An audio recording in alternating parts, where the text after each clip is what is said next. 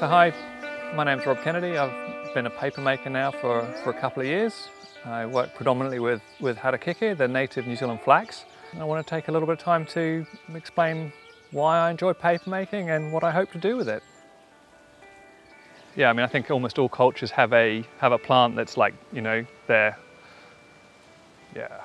real substance plant that they just do everything with. And there's a lot of research done on harakeke because of the cultural significance, and then also more recently the the conservation value and the use of it on farms as well.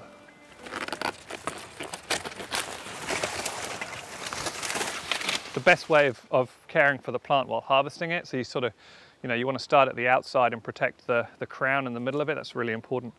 This is the youngest leaf of this plant, so you wouldn't cut that. You'd cut the outside ones, but you'd always leave the child, the parent, and the grandparents. So you'd leave enough for the plant to be able to sustain itself. So yeah, for the paper making, I wouldn't be worried about. Well, I think from my perspective, I found my way into paper making as a way of wanting to see conservation that was able to support itself intrinsically. So this was an idea around, a lot of conservation, a lot of good activities, if you like, they require funding. What I was interested in is whether, rather than calling the money that's given to conservation as funding, call it capital, call it seed capital, and look at reframing conservation as sort of social enterprise.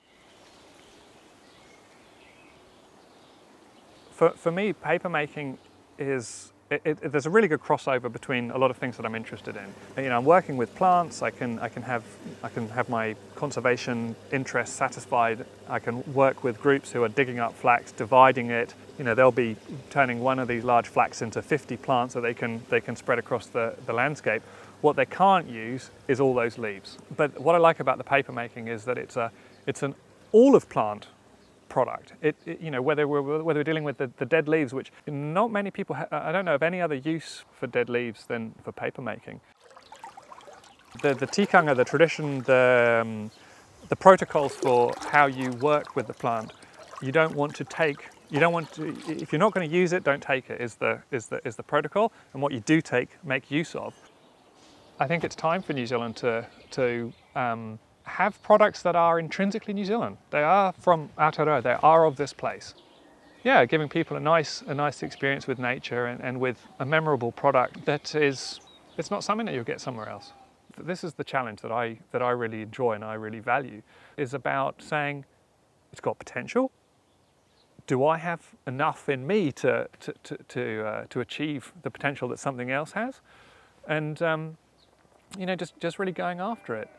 Everything that suggests that there is a potential solution is embodied in harakeke, and it's a problem that I want to contribute towards creating a positive solution. That's really why, in the depths of winter, I am prepared to put my hands up to my elbows in what can be really cold water for hours on end.